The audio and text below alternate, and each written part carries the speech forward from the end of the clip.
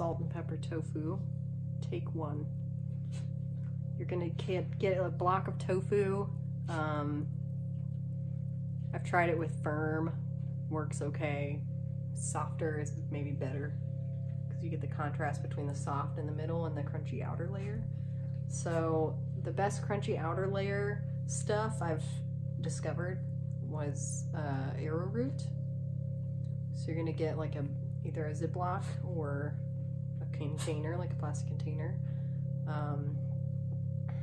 Wait, let me back up. You gotta prep your tofu, right? So you gotta like press the moisture out of your tofu. Do you know how to do that? Okay, so just like press that for a little while, cut it up into like 1-inch cubes. Then you take your cubes and put them in a bag or container filled with arrowroot. Pretty good portion of like coarse salt, sea salt, and a generous grinding of black pepper.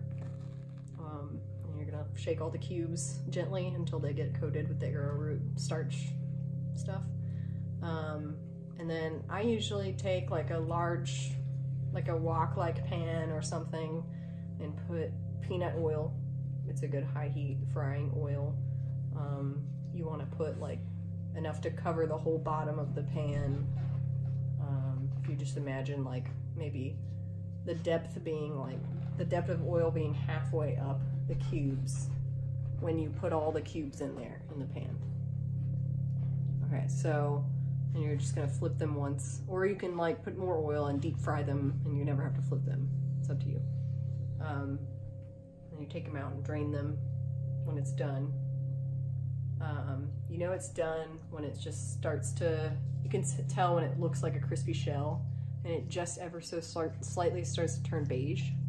You don't want it to be too done, like too golden brown or anything, because the cubes, like the crispy outer layer, will get thicker and thicker and harder to bite through and like tougher.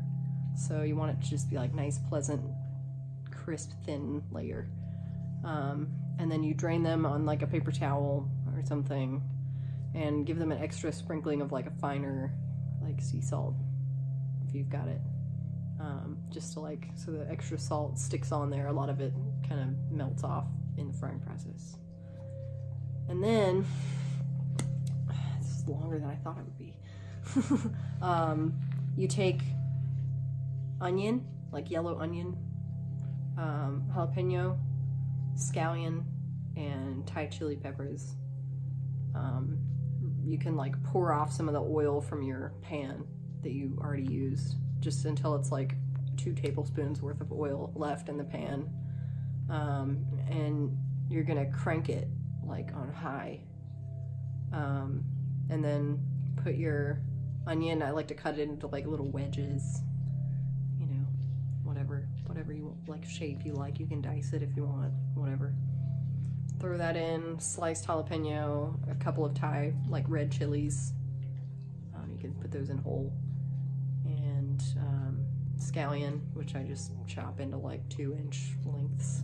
And then the bottom white pieces I'll like bisect lengthwise, just so they cook more evenly. And then just like toss it, fry it in oil, hot heat, like high heat, until the onions start to crisp on the edges and look really nice and like fajita crisp.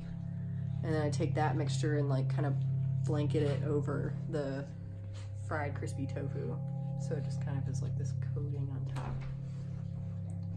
Also, you know, salt and pepper the vegetables pretty well.